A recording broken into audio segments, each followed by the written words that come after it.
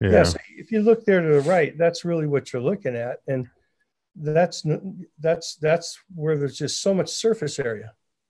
Well, it goes down into the soil and it kind of lodges in there, and the roots migrate to it. And as it begins to weather and break down, it provides a food source for the microbes and the activity, and it kicks in the whole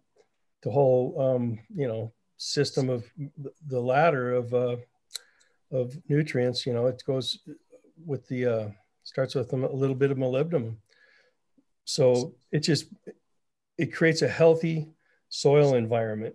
And silicon is a transporter gene for plants, so it works the same way with grass. When grass or turf needs something, it utilizes its root system to bring up the nutrients, and having a strong vascular root system into the turf blade provides what would be a rigid turf blade that I'm told mows better, Mm. has a higher That's sheen. my interest in silica. Yeah, and so is to get the blade to stand up, about like Nate's mustache, good and strong. what type of silicon do you use? I've never used any because by the end of the season, the blades they want to lay over from where the mower's been so many times. So It's I'm hard to almost like shorter for wipe one. it a clean slate for you. You're getting old, But I've Olee. been That's told why. that silica will, I guess, strengthen the cell walls or strengthen the plant walls or whatever to keep it stood up. It's true. So how often would So you would it be apply safe? I mean, I would apply it.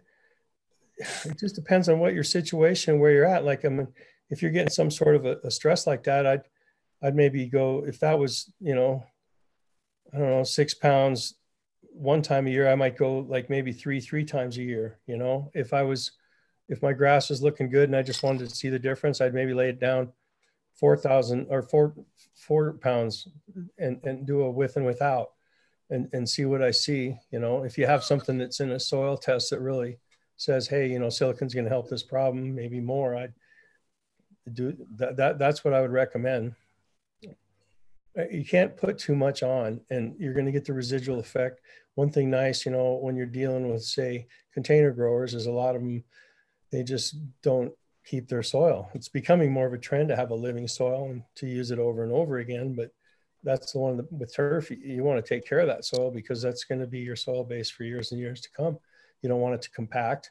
So this will help it from compacting. It'll help with the irrigation too. So like when it rains, it'll help it drain into the root system and it'll hold it. Like I've got video on our YouTube channel of a gentleman with tomato plants that it holds upwards of 30 to 40% water. It just retains it.